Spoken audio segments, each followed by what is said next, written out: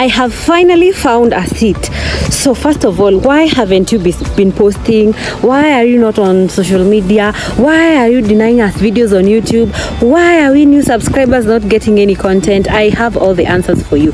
So first of all, I am a toddler mom. Second of all, I am still a toddler mom. Hey, but anyway, number one being, I am a toddler mom. I do not have a house help.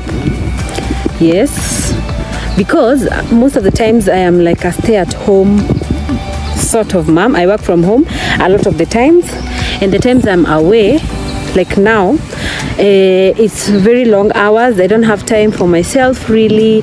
So that's number one reason for not shooting. But that's not that sounds more like an excuse, does it?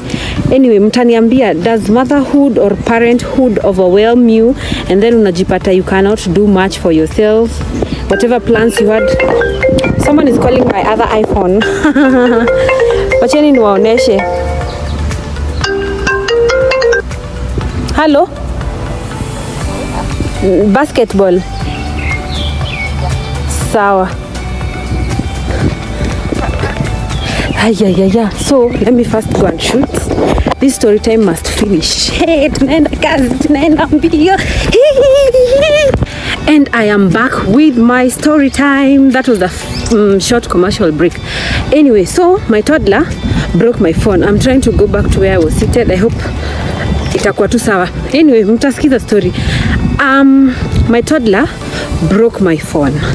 Ikakufa na ikakufa na ikakufa. Okay, that was the number one reason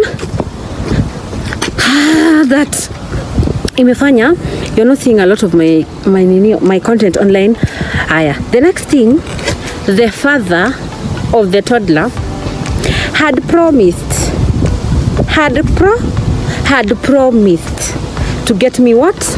A phone to shoot.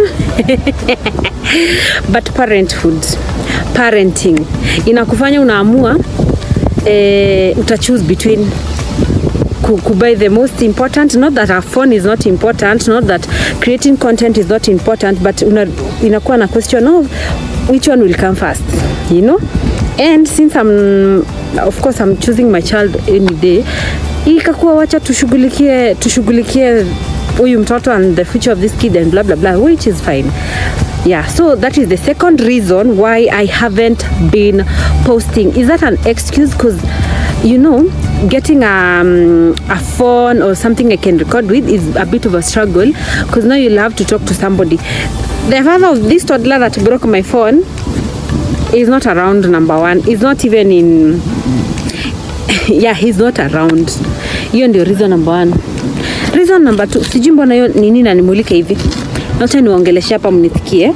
Reason number two is that I cannot buy a new phone right now. Life is expensive. Who is this man called? A variable Zakayo. You know, you have to choose your priorities right.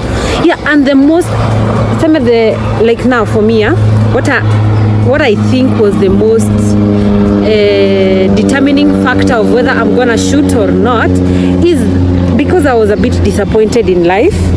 I'm not gonna lie, I was a bit low. I was a bit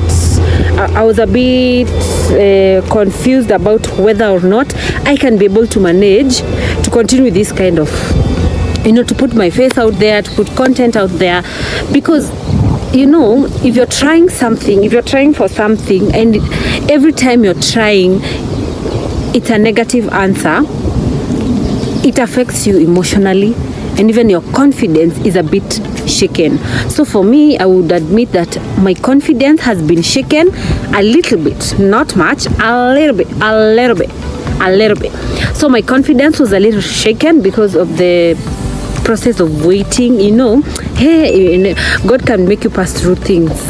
God can test you. Me, I have been tested and trusted and approved. I have been tested, approved, and trusted. Hey, because me, I've seen it. I've seen Pepe. I have seen Pepe.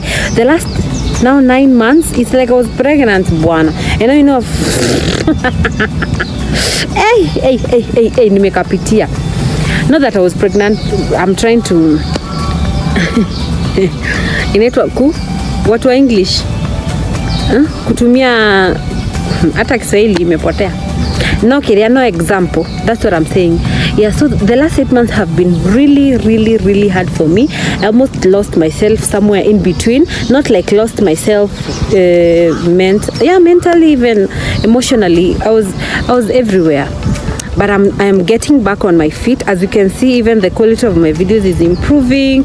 I am more present. You can feel me more, and I'm so proud of myself for that. That is a milestone, because I decided to cross that bridge. And I decided to trust on God, because I know God has a record of doing good. That is something that came to me in the morning. Yeah, I said it. I said it to somebody, and now I'm saying it to myself. God has a record of what? Of doing good. So I know He will do me good, and He will manifest Himself in my life. Yeah, so that is the reason why I mostly haven't been shooting. I have been shooting, but the energy to even post, the energy to edit, the energy to just like look at myself on that screen and say, this is nice, I love this content. It has taken a little confidence from me, because a lot of times I've edited a video and I'm like sijika ni mimi peke yangu. Ukipitia stress unapata unajidoubt, unapata kila kitu unafanya is wrong. So that is one of the many reasons I haven't been posting. But moving on, I'm hoping that I'm getting a phone really soon. God is a miracle worker. Yeah, and I'm grateful for how my month has started. It has started off well. It has started off hopeful, and I know that eventually I'll be able to post more. And but then there's another reason too. Yeah, this one is I'm a bit skeptical, because it's a bit personal, but I feel like just because I'm starting, a lot of people don't believe in me, like this is something I can work with, you know. Like a lot of people have not been encouraging, yeah, people around you, like the friends, the people you meet, the people around you, yeah, they're not around. The people around me have not been encouraging me to like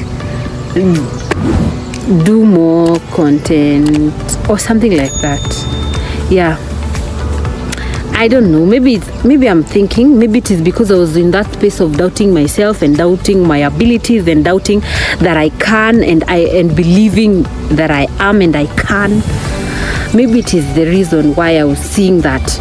Unajua uki-experience vitu, maybe mtaweza niambie kwa comment section, uki-experience stress, unafeel kama kila mtu anakudoubt, unajidoubt, unadoubtiwa na kila mtu, and then inakuwa like acha tuikae. So that was me those few months. Like everything you do, una feel, am I doing the right thing? Is this thing going to pay off? Is it even worth it? Is it even good enough? You know, the self-doubt, that's something I'm trying to come out of. But I'm, of course, as you can see, yeah, everything is working out well, but that is something I've been struggling with and feeling like, yeah, you guys don't support me, you guys don't blah blah blah blah blah blah blah blah. But I know it is because of the space that I am in. Maybe it's true, maybe it's not, maybe it's my mentality, because you know, when you're starting something, hey, there's a lot of doubt and negativity and all those bad vibes. But the moment you start to fly, the moment I know I'm gonna fly, but right now that is where I am at, na ndio reasons zimekuwa ziki go through my mind ya kukua siwezi post. Na feel niko na mtoi, nitafanya nini? I don't have a house help. Yeah, because as you can see, oh no, you can't see, as I've said, as I've told you, niko a lot of times niko home. Hata kama naenda job, naenda like 1 week in a month, unaona? na si 1 week Monday to Sunday, is like Monday hii wiki, Monday na Tuesday next week. So unapata a lot of times you're at home and you can manage without a house help. But now come to think of it, it's really hard to manage, because now that's some of the reason that sijaweza kuwa nikipost. And then now, of course, being that you're a mom, you're still a new mom. My baby is almost turning 2. This is the period where we are coming out of this phase of being a new mom. Like, we're getting used to it now. We are not snapping back into ourselves. That is never gonna happen. Like, Saina Jo, this is the period where you're integrating into the system of being a mother, of being a parent. So 2 years, we're almost 2 years, and I know that the 2-year milestone ikihit, I don't know what this son wants with me. The 2-year milestone ikihit, shule tuanze fikiria in the next few months, hivyo. So life will be okay. Tukiintegrate kwa system ya hata mentally now you feel refreshed, you're not breastfeeding, you're not changing diapers and potty training. So the problems, the challenges are becoming more manageable and easily manageable without a lot of help from so many people, you know. So those are some of the reasons I haven't been posting. I hope now you understand, but I have some videos for you guys. To my new subscribers, thank you. And I also have a question. Do you think I should continue with this thing of me telling you about where you can move to abroad? Because personally, that was an intention. I was looking into moving abroad, but then again, sai nimechange the whole career, the whole idea of moving.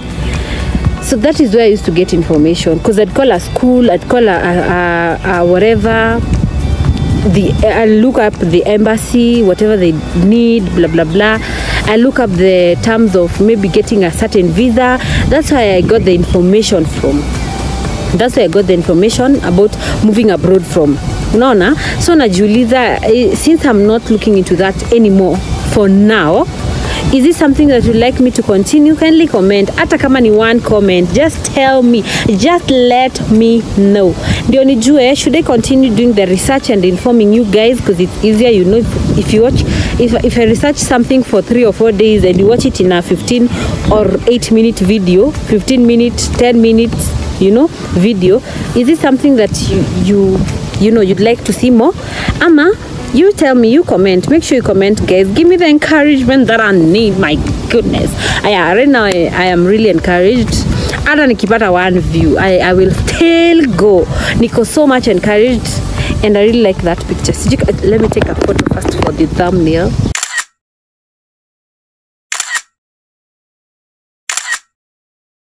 That is it. Thank you so much. If you have reached to this point, now you know my life.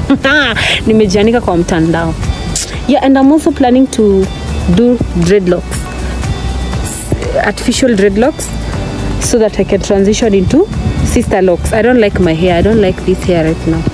Haini bambi, haini fresh. Inanikalia ya mtu mtiaji. Inamizi mtiaji. Anyways, thank you so much for watching this video, and make sure you like this video. Please, if you have gotten to the end, kindly, and you haven't subscribed, please subscribe. And I'm seeing all my subscribers from all over. Shout out to you guys. Shout out to you who has subscribed, you know. Anyways, adios. See you on the next video. And as I have said, I have promised you a few videos. I'm still in the process of coming back to myself, so twende pole pole, take me slowly. I'll go with my pace. I don't want to put myself through the kind of pressure I had put myself in the last few months. You know, ataka ni kutafuta pesa na kutafuta kazi, you have to be really cautious about your own mental health, your own physical health. Don't like forget like the world exists. Don't just think about work, kutafuta, and then you forget yourself in the process. So I'm still in the process of coming back to myself. I wanted to say my senses, but I'm in my right senses. So let me just say, coming back to my new self, not my old self. That one is never gonna happen. Akunanga old self. Anyways, that was my time. Adios. I hope you've enjoyed this video. If you have a toddler, please take it slow. Don't worry. Don't kill yourself. Don't succumb to the pressure. Yani, just take it a day at a time. If you're stressed about something, it's gonna be okay. There's God. It's gonna be fine. You know, if you're doubting yourself, you're gonna come out of it. You know, if you feel like you've not done enough, ama you are not doing enough, please, you're enough. Just know you're enough. That is something I was doubting myself, by the way. Nilikuwa najidoubt, am I even doing enough? But I know I am. I might not do everything, but I know I'm doing enough. And I'm doing what I can as at where I am. Otherwise, that was my time. I've talked, but I've enjoyed this video. So make sure you subscribe, and otherwise, see you. Adios.